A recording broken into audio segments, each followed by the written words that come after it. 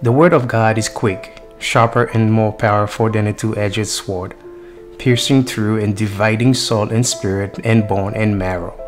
It will even reveal the intents of my heart. Hebrews 4 verse 12. I have power over the enemy, and nothing shall by any means hurt me. Luke 10 verse 19. I have put on the whole armor of God so I can stand against the tricks of the enemy.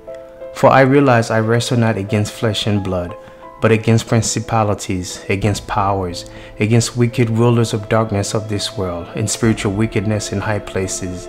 So I have on the whole armor of God so I can withstand evil, and when I have done all I can do, I will stand. Ephesians 6 verse 11 to 13. I declare that no weapon formed against me and my family shall prosper, and every tongue that rises up against us shall fall, for this is the heritage of the children of the Most High God. Isaiah 54 verse 17. Father, help me not to grieve the Holy Spirit, and get rid of all bitterness, rage, anger, harsh words, and slander, as well as all types of evil behavior. Be kind to each other, tender-hearted, forgiving one another, just as God through Christ has forgiven you. Ephesians 4 verse 20 to 32.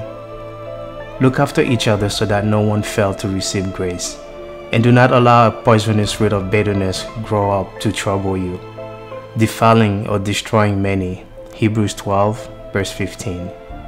Wives, submit to your husband. Pray for him and praise him for doing a good job. Husband, give honor to your wife. She may be the weaker vessel, but she is your equal partner in God's gifts of life. Treat her as you should, or your prayers will be hindered. 1 Peter 3 verse 7. Love your enemies. Do good to those who hate you. Bless them that curse you, use you, and do you wrong. Pray for those who hurt you. Do unto others as you will have them do unto you. Then you will inherit the blessing of the Lord, and your reward will be great. Luke 6 verse 27 to 36. I know that all things work to the good, for I love the Lord, and I am called by his purpose. Romans 8 verse 28. I am alert and conscious of everything going on around me. I will stand firm, be strong and courageous, and in everything I do, I will walk in love.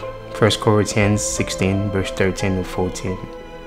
No eye has seen, no ears has heard, neither has it entered into the heart of man what God has for me, because I love him. 1 Corinthians 2 verse 9.